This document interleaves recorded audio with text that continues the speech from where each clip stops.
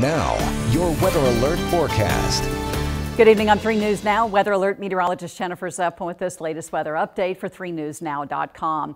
After a cold front arrived early this morning, which did bring in a few showers across the area, the rain has pretty much come to an end.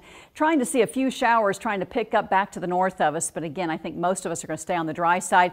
May see a few clouds passing through. The only really big issue we're going to be dealing with will be breezy northwest winds at about 25 miles an hour, and they will continue to stick around for the evening.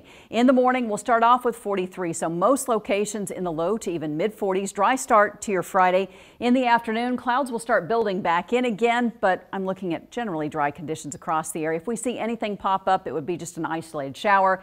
Highs will still manage to make it upper 50s, low to even mid 60s for afternoon highs, slightly below average for this time of the year, and the winds will be much calmer late in the day. And even going into your late evening hours on Friday, I'm expecting dry conditions with temperatures falling into the 50s.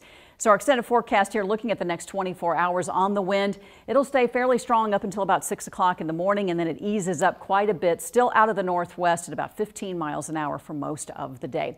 Now looking at the extended forecast now, we'll see highs in the 60s for your Friday. 61 on Saturday. Another system moving in by Saturday morning brings in a decent chance for rain, but I think most of it's out of here before 8 o'clock in the morning. Fairly fast moving storm system. It will, however, be a windy day. Now we'll probably hit our highs at around lunchtime, falling into the afternoon, and strong north winds blowing in, probably close to 20 to 40 miles an hour. So strong gusty winds.